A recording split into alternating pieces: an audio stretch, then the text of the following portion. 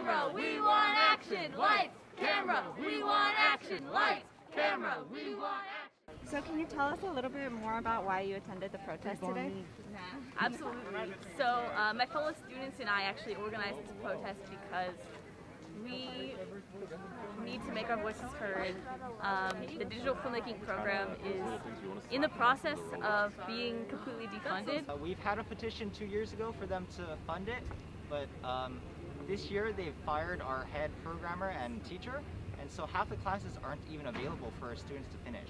It would be an incredible loss to the university if we lost this minor, or it just wasn't given the proper resources that it should be given. To me, it is the best outlet, and it is the best outlet for filmmaking here at UCI, in my opinion, because it has one of the best instructors for filmmaking, Bryan Jackson, and it has the best equipment, and it's an incredibly diverse and big program full of so many loving students who are passionate about filmmaking. I've met so many good people, and it really matters to me that I'm able to continue this as a part of my education, especially with what I'm trying to go into my career for.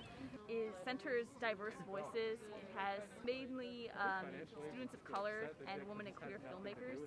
DigiFilm is where I can be the most me. It's a smaller group of students where we all work together and we're collaborative, and we are all super open and inclusive, and we're all about sharing our voices, and it's where I feel like I can be heard. We do not want our teacher Bryan Jackson to be let go, our program to be defunded. He really cares about his students, and we all feel it, and he really cares about our growth as artists. So just like his firing is just, it really sucks. Not only is it heartbreaking for us as students, it's also outrageous that, rather than what they should do, which is be giving him a full tenured position, they continue to cheat him out of what he deserves. What is your goal with the protest today? What do you want it to accomplish? For the protest, first is to be heard and spread awareness so everyone can know and hear about the program, and so everyone knows what's happening with the program. And then second is to get the School of Arts to then try and fund the program, and so that we can keep it going and at least get the students to get the classes they need to finish the minor.